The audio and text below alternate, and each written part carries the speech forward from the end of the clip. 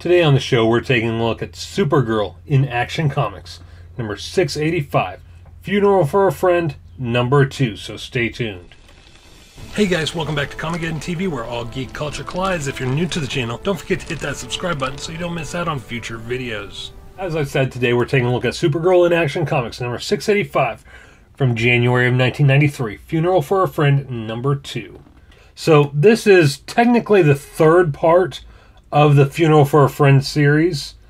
However, the Justice League comic wasn't actually numbered as a Funeral for a Friend, just a Funeral for a Friend tie-in, considering it took place at the exact same time as Funeral for a Friend Part 1. Not bad. I just got this in the mail a few days ago. And it's really not all that bad. I mean, a little bit of wear on the binding, but overall not a bad deal. So let's go ahead and open it up. This is by Roger Stern, Jackson Guice, and Dennis Rodier. As you can see, this here pretty much tells the events of what happened in Funeral for a Friend Part 1. And we open with the director of Cadmus pretty much confiscating the bodies of Superman and Doomsday, or attempting to anyway. However, a lot of people, Guardian included, who actually works for Cadmus, aren't really fond of that idea. They believe that Superman deserves a chance to rest in peace without prodding and poking and all that. You know, he's an American treasure, national treasure. He's an American hero, a hero of the world, really. And Supergirl comes in and pretty much stops him. Lex Luthor Jr., aka Lex Luthor, in the mind of it's Lex Luthor's mind in the body of a clone, manages to get a cease and desist order done because, you know, as was stated previously, he may not have been able to kill Superman himself, but by God, he's sure going to bury him.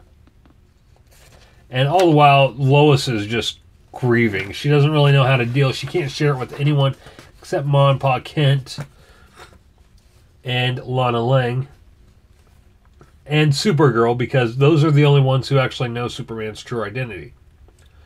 Supergirl has not shared that information with Lex, though.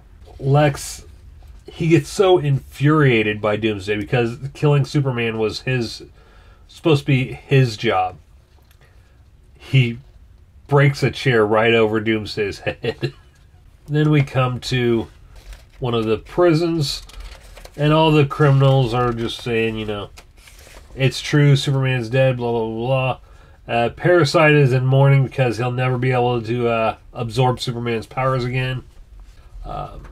We get criminals who think it's going to be an easy payday now. Let me raise this up a bit. Sorry, guys. Criminals who think it's going to be an easy payday now that there's no Superman in Metropolis, but they didn't remember about Supergirl. So she stepped up to the plate to try and stop all the criminals, but she's nowhere near as fast or as powerful as Superman. You have to remember, this version of Supergirl is just an alien who can an alien shapeshifter who also has the power of super strength, flight, invulnerability, as well as, I believe, some telepathy and telekinesis. But I could be wrong. By the way, if you guys hear stuff in the background, I apologize. It's a nice day. It's in the lower 60s right now. I've got the windows open. Here in central Illinois, where I'm at, we had winter all the way up until just last week, really. So I'm really enjoying being able to have the windows open for a change. Anyway, we come across Bibbo here. who, he was Superman's pal. He calls Superman his favorite, He decides to close up his bar and call it a night, even though guys are wanting to buy him a drink and everything, but he's just so depressed with the death of Superman. He doesn't want any company right now. He doesn't want to stay open right now. He just sends everyone on their way, and that's it. Now, something we don't really get much of anymore in comics are these bullpens. Letters from fans to the editor, to the writers. I kind of wish they'd do that again. But, we're in the day and age now where if fans want to say something to the editor, they can just tweet them or send them a Facebook message or a comment or whatever, or an email. So there's really no need for this anymore, which really kind of sucks.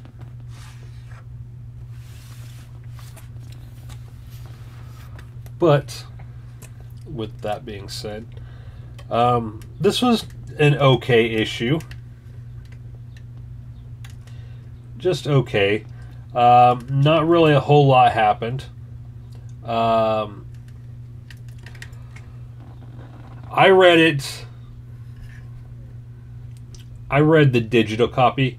I purchased, as I said before, when Comixology was doing their Superman sale, graphic novels for $5.99, I bought the entire series, Funeral for a Friend, Reign of the Superman, Return of Superman, and Death of Superman, so that I can keep these as collectibles and try not to handle them too much. This is the first time I've handled this one.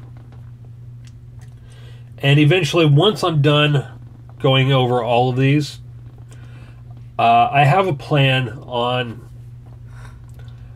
bringing to you a rereading of them in similar to what Comixtorian does.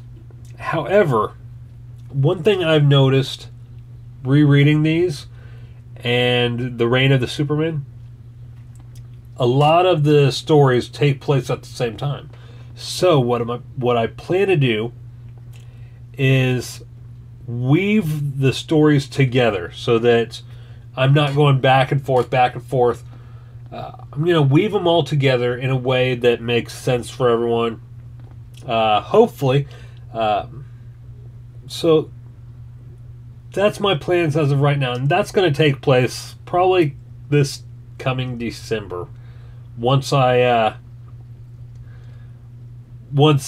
mowing season is over with. Because as you guys know, I own a lawn care business. So I'm pretty busy, and this is pretty much all I can do right now, because I just don't have the extra time to spend on editing multiple videos each week.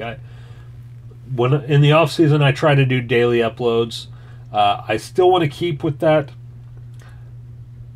but I think this Funeral for a Friend, Reign of the Superman, and the Return of Superman are all going to take place once a week. I know I said in previous episodes that I was going to try and do them every single day.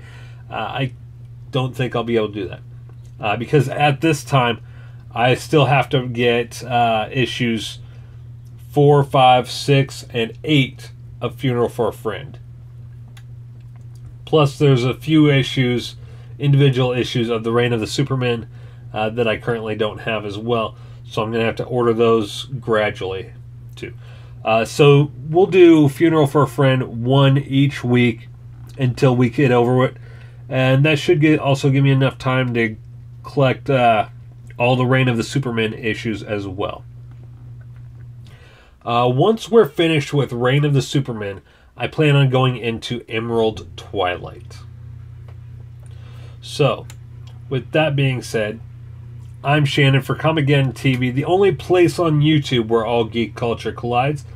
I hope you guys enjoyed this video, and if you did, hit that subscribe button and the notification bell so you don't miss out on future videos. Take care, my friends.